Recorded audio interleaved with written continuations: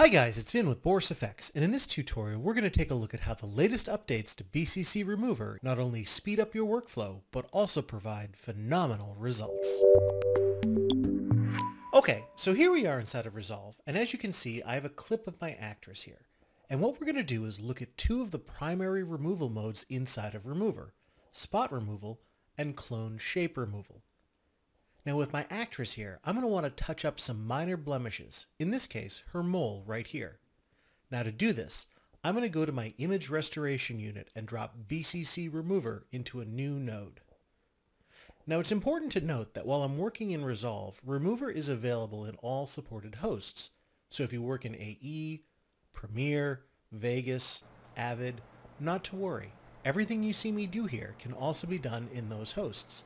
But for today, we'll look at how to go about cleaning up this footage in Resolve. Okay, so once I've applied Remover, you'll see that I have these on-screen widgets here. Now as I mentioned a moment ago, Remover is currently working as a spot clone remover. And what I mean by this is that I can set my source and clone destination points, and what it's doing isn't, like Mocha Pro, inserting something new. It's basically cloning all the pixels in our source and placing them onto our destination. Now if you want to do something more complex, for example an insert, replacement, or an object removal, that's a time when you're going to want to use Mocha Pro. But for something like this, where we're just using existing pixels to remove something in a scene, Remover is the ideal tool. Now one of the updates in Continuum 2020 are these on-screen widgets. They allow me to control the position, scale, feathering, and rotation of the clone source and destination. Now this is really handy because it allows me to make all of my changes without having to take my eyes off my footage. I can still update the parameters manually, but with the updated widgets the process has been streamlined and it is much easier to get the results that I want. Now you'll notice that while I have full control over my source point, my destination point remains locked at a relative distance. This is handy if I'm using the spot clone to remove an object that doesn't move, for example along the surface of a wall. But here, we're working with a person's face, so in addition to any camera movements, there are subtle facial movements. To get a good clone replacement, I'm going to come over to my clone group and change the offset mode to absolute.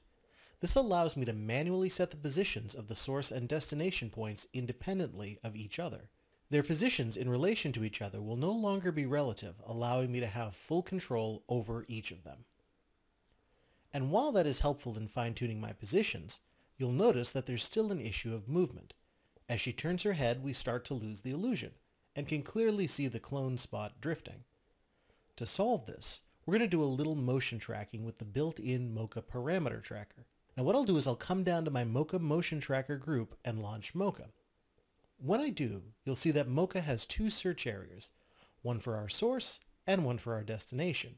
In addition to the search areas, I can manually set the location of my tracker points here. Now it's important to note the difference between the crosshairs and the search areas. The search areas are only a way for Mocha to track the movement of pixels in the scene. Now I know that I'm going to want to position my trackers here, above her mole and nearby. This is going to tell Mocha to track the subtle movements of her face. But if I don't position my trackers there, then when I close out of Mocha, you can see that my source and destination points jump to the wrong location. They will always lock to the positions of the tracker points, not the search area. Remember this, for best results what I want to do is position my destination tracker above her mole and the source tracker right here. When I'm comfortable with my positioning, I'll come over here and hit track to let Mocha do its thing. When satisfied, I'll hit apply, and there you go. Now if I play that back, I can see that my spot remove tracks along nicely, but I still need to make a few adjustments. I have a very harsh edge here, so I'm going to adjust my feathering to blend that in a bit, and then let's do something about the color differences here. Now we'll see this on a larger scale in just a moment, but if I want to adjust the coloring here to pull a much better match to my spot clone, I can go into my clone subgroup and pull back on the color parameter. This is going to pull luma from the destination point and allow me to blend things in nicely. Again, we're going to look at this in greater detail in just a moment, but you can see that if I play that back, I get a nice remove that blends seamlessly with my footage. And the great thing about the spot clone tool in Remover is that I can use this for all kinds of image restoration. I can use it to clear up the blemishes on her cheek here, or the little imperfections in her skin up here. It's a really versatile tool for cleaning up little details. But what if I have a bigger area that I need to clean up? Take, for example, our actress here. She has these deep lines around her eyes. What if I wanted to smooth those out? Well, Remover can make short work of that too. To begin with, just as before, I'm going to go to my Image Remover unit and drop Remover into a new node. Now, as before, I have my spot clone widgets here, and if I switch the mode to absolute, I can make the necessary adjustments. But the problem is, we have an irregular shape here, so no matter what I do, spot clone isn't going to work for me. I need to be able to define the shape I want to clone, and to do that, I'm going to come over to my removal method and change that to clone shape. When I do, I get a brand new on-screen widget and a message that I need to launch Pixel Chooser. Now, unlike before, Mocha Motion Tracker is no longer available to me because I'm no longer working with the clone source and destinations.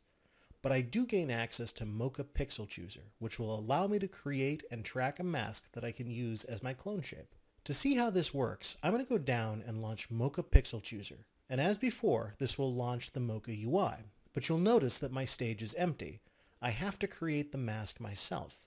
So to do this, I'm going to go up to the X-Spline tool and quickly create a little crescent-shaped mask under her eye. We'll take one eye at a time, so for now, let's focus on her left eye. Now the mask doesn't have to be perfect, and it doesn't have to be all-encompassing. In fact, it's better if we leave some areas of wrinkles. The idea is we're going to reduce her fine lines and wrinkles, not completely remove everything. If we do, she'll look fake and drift a little bit towards the uncanny valley. So let's just focus on this area here. When satisfied, as before, I'll hit the track buttons and let Mocha do its thing. And as you can see, Mocha tracks the mask with her facial movement. Now when I apply that back to the host, I can use this on-screen widget to position the clone shape so that I get something a bit less wrinkled. Now obviously this creates a pretty harsh line around the mask, so I will want to feather that out. But you'll notice that I don't have a feather widget available to me the way I did earlier. This is because the mask that we're using is entirely generated by Mocha Pixel Chooser. So to feather this out, I'll open up my mask group in Pixel Chooser and adjust my feathering there until I'm satisfied. Now that's looking pretty good. But as before, we have some shadowing issues going on here, so I want to make sure that I blend it a bit more. That's where our color and detail parameter comes in very handy. As before, the color parameter will pull luma from the destination, while the detail is going to pull in chroma from the source. By adjusting these parameters, I can pull back on the dark shadows while leaving some of the natural skin textures and lines present. This is definitely something that takes a bit of finessing, because as I mentioned before, what you don't want is to completely wipe out all of the detail, otherwise it'll create a flat, plastic look that isn't very realistic. Keep making small adjustments to the color and detail until you're satisfied with your look. Now I'm doing this on the fly as part of this tutorial, but one of the great things about Continuum is the ability to create user-defined presets. This makes it easier if, say, my effects editor is working in After Effects, but I need to pull the effect into Resolve for a final grade. So earlier, I spent a while tweaking this and saved a preset which I can load simply by going to the Load Preset dropdown and opening that file. And there you go. Now this preset was actually created in Avid, but as you can see, it easily loads into my Resolve color timeline, allowing me to pass effects created in one host onto another without having to render a file out. Now what about her right eye? Well, that's easy. Simply add another remover node to our tree, select Clone Shape, launch Pixel Chooser, and create a mask just as before. You can use an existing preset to set your color and detail options, or you can manually finesse them the way we did earlier. When done, we'll play that back, and that's all there is to it. I'm Vin Morreale with Boris Effects, and for more great tutorials, don't forget to check out the Boris Effects website. Take care.